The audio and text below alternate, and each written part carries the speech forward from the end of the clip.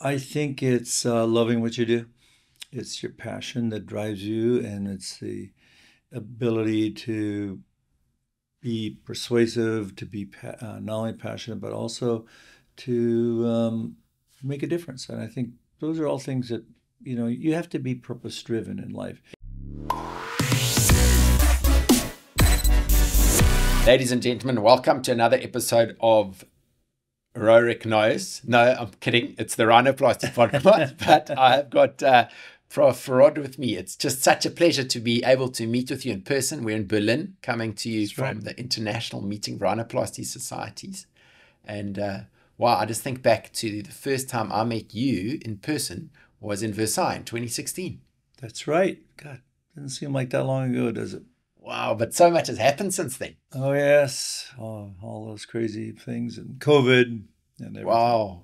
I mean, I remember when I came to you, that's when you invited me to come and visit you in Dallas in early 2017. And the impact of that visit has had around the world in many ways, because like I think back to coming to meet you, and it was the foundation for me of my rhinoplasty techniques, being able to be in the OR, sit there and learn, and then go down the road to Spencer and be able to be between the two of you. And I mean, that to me is just, it was wonderful to do that.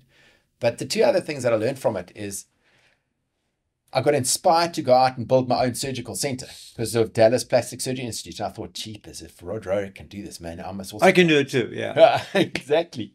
And that was good. And then I think the other thing that the listeners aren't aware of is, I clearly remember the one day we were sitting there in the OR and you turned to me and you said to me, Cameron, I think you should start a society.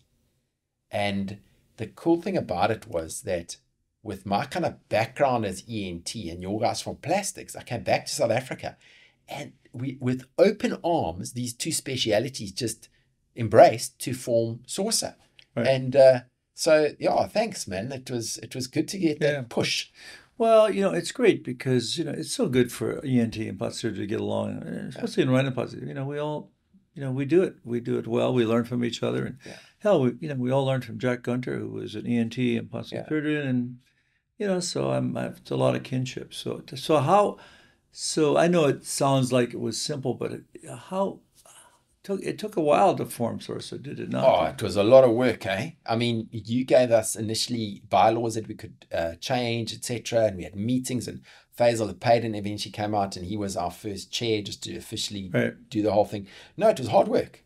I think people kind of think that, oh, there's quick success, but there's no such a thing as quick success. And that's one of the two things I wanted to ask you about is the first topic I want to just chat to you about is kind of resilience and perseverance in doing what you do, because you play a role, it's such a varied role in not just in rhinoplasty and plastic surgery education around the world, but running a really brilliant practice and speaking at meetings and set. What is it that drives you to be able to persevere like that? I think it's loving what you do. It's your passion that drives you, and it's the ability to be persuasive, to be not only passionate, but also to make a difference. And I think those are all things that, you have to be purpose-driven in life. Yeah. If you don't have a purpose-driven life, you're nowhere. I mean, you have to be so focused on doing what you love to do. And I think that's what makes it tick. And if you stop being purpose-driven, you die. So you've got to keep going. I think it's very important. And passion is what it's all about. If you want, you got to be passionate to be great at what you do. Because there's a lot of stumbling blocks. Success isn't like this. It's like this, But it's not just the passion. You back the passion up with excellence and precision. Yeah. Like even just in surgery, every movement is thought through. It's not just, I'm passionate, I'm going to do a great operation. Yes, you need that, but you need underlying that is it's I almost look at it sometimes, I have this feeling of like a silk glove over a hand. On the outside looks cool and it's neat, but the stuff that goes on underneath there, I don't think people even realize how much effort goes in. Yeah. No, it's a lot of work. I mean, it takes a long time to perfect what you do. And but it's hard work, and And it's repeating things that you like to do and then looking back at what you did that wasn't always the things that worked out. So I think you learn from that. And I think, that's really surgery. That's plastic surgery. That's the art. And that's the beauty of what we do, especially in rhinoplasty. It's the hardest thing we do. It's a surgery of millimeters. A millimeter here and a millimeter there is a great happy patient versus one other millimeter in other places is an unhappy patient. So there's a very narrow, fine line. And I think that's exciting, but it's also something that, you always have to aim high. If you don't aim high, you get there. So... And Prof, I've so enjoyed a lot of your talks and presentations and discussions, etc., at the conference now. This very interesting one that you gave on social media yesterday. But for the listeners out there, I want to ask you is what's like the cutting edge stuff that's happening in rhinoplasty at the moment? I think it's, preservation is kind of a hot topic now. And basically it's, you're really trying to preserve the top of the nose without opening it. And I think it's a misnomer type of name for a procedure. I think it's a nice technique and a refinement, but is it really a game changer? I don't think it's really that much of a game changer. I think you still have to learn the basics of rhinoplasty. I think the exciting thing has been the ability to actually get more consistent, great results.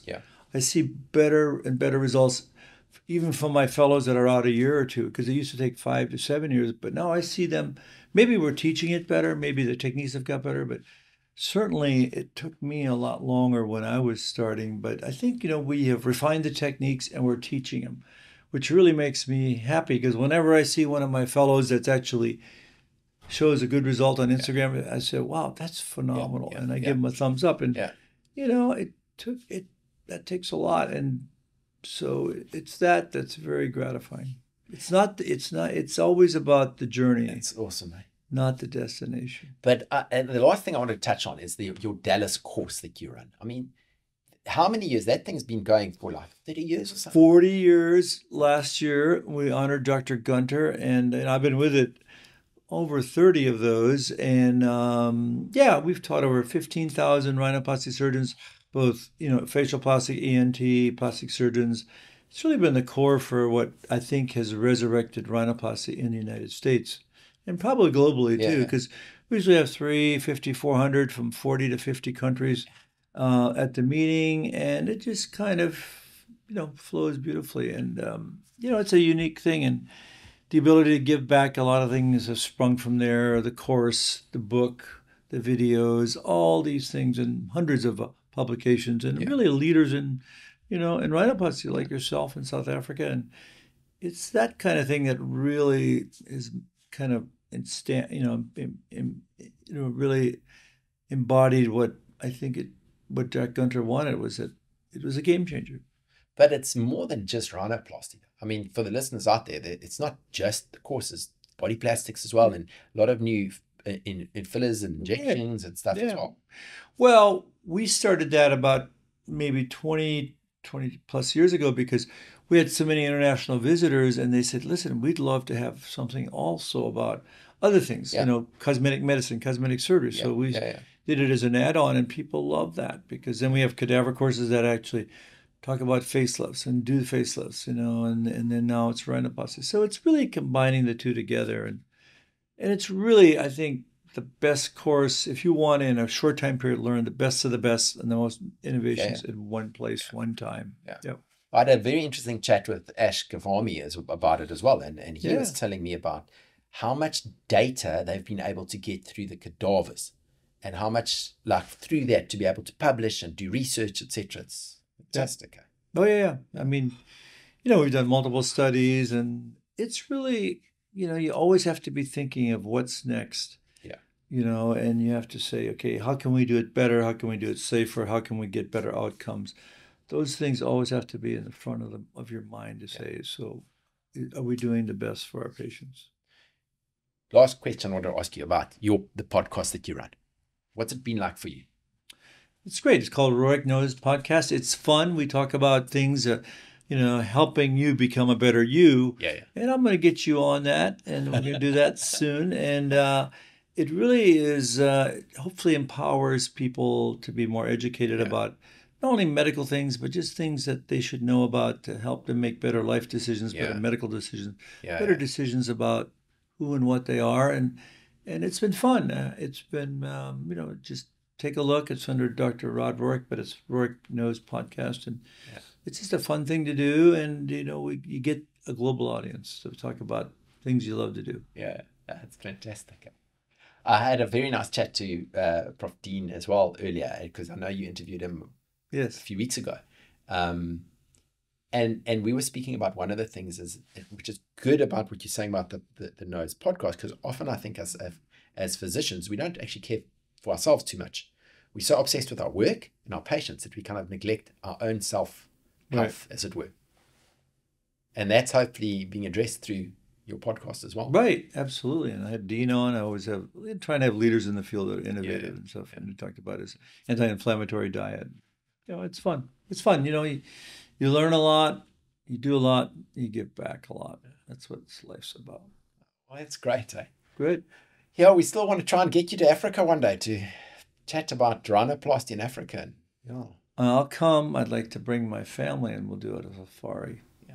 Photo safari. I'm with you there. All right. Great. Good. Guys, thank you for tuning in for another little episode, and we look forward to chatting to you guys again next week sometime. Prof, thank you so much for your time, and safe travels back to the States. You bet.